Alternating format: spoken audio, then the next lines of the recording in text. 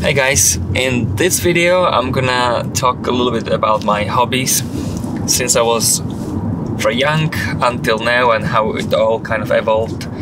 So my father put us on football training when my brother was 5 and I was 6, and so we played football for some 9 years, 10 years in a row. So we were doing training twice a week and competitions once a week, and then we played a lot of football in our free time as well. And just in general, as kids, we were just very active, always moving and action. Then I kind of got bored a little bit of the football, doing it for so many years, and I wanted some change. So I got into martial arts. So when I was 15, actually even before, at age 12, I've got first dumbbells from my uncle and started to do resistance training. So that was pretty cool. And then at age 15, I started to do gym workouts in the high school, and also got into the Wing Chun Kung Fu. So that was a nice half year. At that time, I couldn't afford paying more. They had always these kind of funny special camp at the end of the season, whatever it was, and it was just too costly for 15 years old back in the day in Slovakia. So after half year, I was pretty much training my friends and I was coaching them, and that's how I kept my hobby kind of active, by teaching what I knew to somebody else, and then you can train with them. That was really good, and I'd done it for maybe 5-6 years back then, from 15 until maybe 21. So Wing Chun was kind of my thing. At 17, I got to kickboxing. Again, I'd done it for maybe 4 months in a club, and then I was always kind of doing my own thing, the kickboxing wise. And so how all of these kind of evolved, all of these hobbies. One of them was actually the photography, and I only realized that a few years back that, since I was a kid, maybe 6-7 years old, I was taking family photos on a film camera. My father had maybe 2 or 3 cameras, so and we could develop as many films because in his job he could develop films, so that was cool. So I remember taking photos of our trips, like landscapes, also of us as family, as birthdays and all of those type of events. So yeah, I kind of realized how that evolved me. So yeah, thanks to him and kind of getting me into that. So I always had interest in photography since I was very young. And I remember he had those kind of big reels, tape reels, like this magnetophone, when you go from one big reel to the second big reel. And he had also some microphone and some cables there, and he had around 3 of them at home. Maybe they were redundant in that job where he worked. And we're talking about like 90s. This was like late 80s, late 80s, 90s, early 90s, where the technology wasn't as advanced. But I remember I used to just plug it into the TV and record a cartoon in audio only. So I don't know, we're talking about 1990, so I was 8 years old, something like that, and I already managed to record that. I was pretty proud of myself for accomplishing that. And yeah, that was very cool. Just without YouTube how-to videos, I just realized it's possible, it can be done. So another thing was the typewriter, and I used to play with it when I was a kid. And sometimes those, like, you have a blank sheet of paper and you have a copy paper, you can put another blank sheet of paper and another copy paper. You can put 5 of these combinations and you make 5 copies as you type on a typewriter. So that was, for me, that was very exciting. I loved that. And so when the computers came in and we got the computer, I really was into typing and printing stuff as well, even the early days. So I really enjoy how the technology is evolving, computers as well. And yeah, it also kind of like a major interest I had when I was younger, and how it all evolved into my profession, which I'm lucky enough to pursue my hobbies and invest my money and time to equipment So since I got into photography, I bought a really good printer, and then over those next 5-7 years, that printer made me enough money to pay for the printer and plus earn something. So I always try to find something that will, eventually be making me money. So that's the goal, and having the passion and the hobby. So sometimes you have to invest, and then eventually, when someone recognizes your skills, ask you to do a job, and eventually you earn money doing it. So it's like an asset, and your skills as well. Another hobby was I've got into hiking, running the mountains, for example, and stuff like that, and then also kayaking. My knees got really sore after running and hiking a lot, so I got too much tension in my quads, and I didn't really know how to treat it. So for me back then, 12 years ago, 14 years ago, it came to me as the smartest thing to do was just to stop doing the hiking and running, and I bought a kayak, and I was doing that for around, I think, 2-3 years. And then I bought bicycle, and I got into mountain biking, competing with mountain biking, got into the climbing as well. That's why I joined the Westwood Club back then, because I had a nice pool and a really good climbing wall, so I enjoyed that. And yeah, I love driving around. That's really since I was a kid. I think it was my father's. We never had a car, so we always used buses, trains. We rarely been actually in cars. But we were cycling everywhere within the 5K, another city. We could cycle easily or take a bus, so that wasn't a problem. But I realized I really love driving. So even though nobody showed me around the cars, I kind of developed my own, interest, and also found plenty of YouTube videos where I learned how to, all about cars really, and that was interesting, I think. And so I always find it relaxing. Driving, it's just, for me, it's sort of a therapy really. I like the feel of turning in, accelerating, braking, little bumps, and so on. So the driving is really one of the major hobbies for me. Something which I can do for hours and hours and hours. And the gist of it is that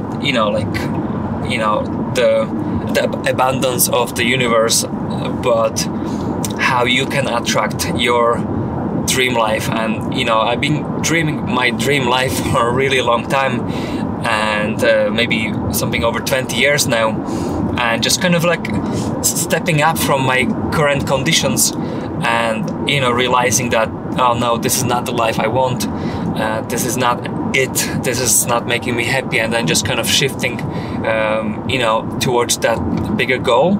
And moving to Ireland, for example, was one of the goals, because I felt Slovakia and financially would be very hard for me to achieve my goals. I felt they were much easier in another country which is more generous with pay per hour and also opportunities. So no regrets going to Ireland. Really fell in love with the country, with people. English is a great language. I really enjoy it, and it's my third language, but really I think English is the world's best language, which is its own funny things, but you know what, I think it's great to be able to communicate around the world, because everybody's learning English. And so as we're talking about those hobbies and the dream life, basically the thing is, I followed a couple of great philosophers and motivational speakers and a couple of very successful people. They all say you have to follow your passion and basically do things you love, and eventually you find people who will pay you to do what you love. So you have to think as well, opportunities out there. So I didn't see my opportunities where I was back then. Maybe now, if I was there 20 years later, I would realize those opportunities as well. But sometimes we don't know what we don't know, what's possible. And sometimes just be confident and brave and a little bit of belief, and just follow the kind of keep up good work, and eventually it will come back to you. maybe it's not guaranteed, but that's at least how I feel it, that the harder I worked, the more I attract people who recognize my skills and maybe my drive. Who knows why people gave me opportunity. But on my path, I met a couple of interesting people who really helped me to step up my profession and eventually, get more high-paying clients or doing business with me. And it's just, we all individual people, we all have interests and we all have our own preferences. And so sometimes, if you like someone and they can do the job, why would they give the job someone else they don't like or they don't know if they already trust you? So I think building trust and building your circle of people, it's very important for any business, really. But I was lucky to meet a couple of really, really good business people in my previous job in Westwood Club in Sunnymount. And I even had private meeting with some of the very, very wealthy people and very knowledgeable people in business. And I just asked a lot of questions and basically got great coaching. And some of the best ideas was just, persistence. It was just like in your business, persistence is the key. And yeah, I tried different businesses. I opened up my own LTD, two LTDs with a couple of friends, and realized that's not really what I wanted. I didn't feel right about it. Running business for me, it's no fun. I hate accounting.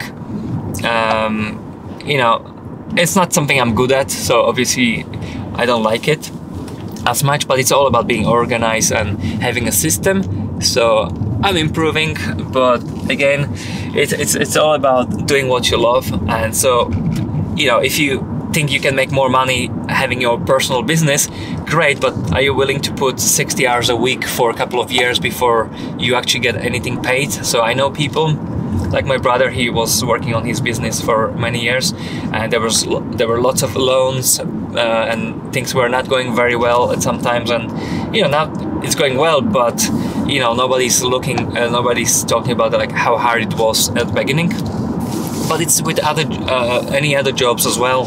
So when I became trainer, I actually couldn't afford to have a car because it was too expensive for me to pay all the bills, and the job wasn't paying me enough. So even though I found a job I enjoyed, I worked a lot, I worked hard, but it wasn't paying me enough. So I had to realize that, okay, so now I have to either work on myself or completely find a new profession. And I really liked the profession of personal trainings and fitness instructions, so fitness classes. And I didn't want to change profession because I really felt that this is something I enjoy. So eventually, when I remember quite broke, didn't have that much money, and just sign up for free library membership and in city center where we lived there, and I would just read books on fitness and exercise and weight loss and all that stuff. And eventually, it seems like when I got my knowledge, my sort of confidence in what I know raised up, people start to observe it as well. The way I explain things start to be more professional, a little bit more deeper. So I think people would recognize when you really understand something. And I realized that a lot of people have that disposable income to pay, let's say, 200-300 or even up to 500 euro every month to pay for your services as a trainer, as a coach, to basically help them to be fitter, leaner, healthier, or even just with consistency and just to train and have a little chat with them, be friendly with them, and be there for them, help them to kind of transition from, let's say, certain addictions on food, or like lacking motivation in general in life, and just bring some positive aspects to it into the coaching. So I have realized that it's really important that you are able to evolve somewhere. So yes, personally I would want to work at the checkout in some kind of shopping center and every day just moving a bunch of products. And I'm not saying that's something wrong, but I feel like I would basically not fully using my potential. I love talking to people. I like kind of high energy and dynamic environments. I like if I can move around, not to be locked in one room, for example. But for example, now, I drive to clients, and even just the fact that I always go to different house, I can also drive 15, 20, 30 minutes between clients. Some of them only 5, because I'm kind of based in Sandymount mostly. All these 10 years I was working there really brought a lot of momentum in sense of word of mouth. And I don't really advertise, but people who liked my services as a coach, they tell their friends. And since it's like a small community over there, and with fairly wealthy people, and so many of them can afford my fees, so it really supports me in that way, that I don't have to be employed working for much less than I'm earning now. And it's really about finding that confidence and being able to ask the clients that amount of money that it will sustain my life really well, and rather than surviving as I used to be thriving and basically being able to save up for a house. So 40 years old this year. For me it was very frustrating going through my whole 30s, being kind of like not earning enough money to be like, I love my hobbies, and even fuel, for example, it's cost. So having abundance to be able to just drive and not looking at how much money I have left in my bank account. So abundance is really important for well-being and for some sort of satisfaction on deeper level. And it's really just as well, it's the security, because nobody wants to be unsecured and not be able to pay bills, or having something more like premium. So I'm saying that it's possible to work on yourself and dream better life, and it doesn't mean that everybody have to basically constantly chasing some kind of goal and not being happy to be 1, 2, 3, 4, 10, 20, 30 years being very comfortable, because that's what I used to do. I didn't want any job which is stressful, wanted jobs that was like easy peasy, and just basically kind of living for myself and following my passions. So yeah, I don't know what else I would add to this one, except just, if you're not happy with your life, you need to ask yourself what will make you happy in your life. Sometimes we think it's different job, it's different people around us, it's different country, it's just always something is wrong. So sometimes when you think everything is always wrong and things are bad, ask yourself as well, why don't you change things and kind of progress from the sort of like a boring or sad or dramatic part of your life because they have wrong people around. So just observe people and like see what kind of energy that attracts, and then it's in your hands. And always it starts with intention, belief, and then action. So action and the momentum, the persistence of that action, and just evolving it. So yeah, that's just idea. This is a solo podcast. If you are interested to listen more of the podcasts I've done in the past, I had privilege to had some really amazing people, every one of them amazing people on my podcast. So Oto Winkler Podcast on YouTube, on Spotify, on Google Podcasts, on Apple Podcasts. Just search my name, Oto Winkler Podcast, and there's no other Oto Winkler with 1 T, so it's easy to find. And I talk to you guys when I will talk to you later again.